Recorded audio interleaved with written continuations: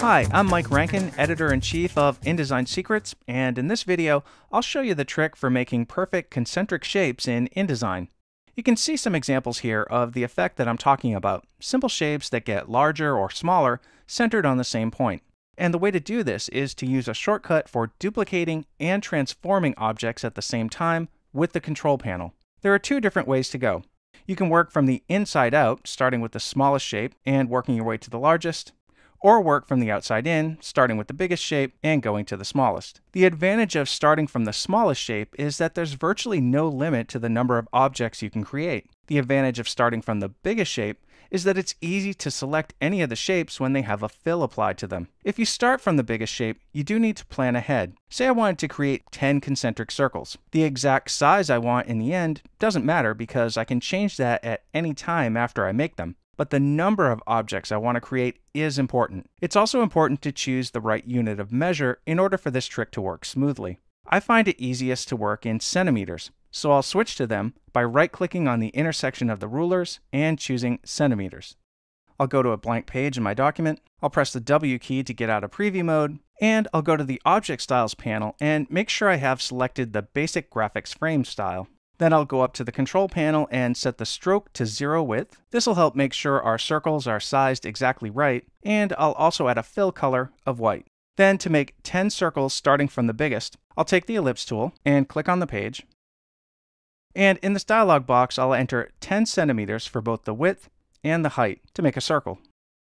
Then I'll go up to the control panel and make sure the center reference point is selected and the button to constrain proportions is pressed. Then to duplicate the circle and make it smaller, I'll hold the Option key on Mac or Alt on Windows and click the down arrow for either the width or the height.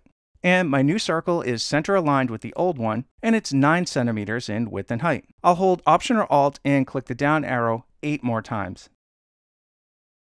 And I have my 10 concentric circles. If I try to make another, I get an error. So that's the limitation of starting from the biggest and working your way to the smallest. You have to plan ahead and know how many objects you want to create. But here's the benefit. Since each new copy is placed on top of the old ones, it's easy to select any of them when they have a fill color. So starting with the outermost circle, I'll shift-click to select every other one with the selection tool.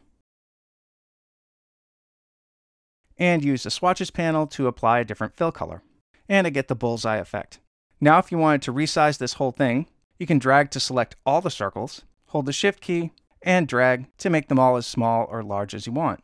And you can also create interesting designs just by switching to the Direct Selection tool, selecting them all, and changing the alignment to top aligned, bottom aligned, or you can align left or right.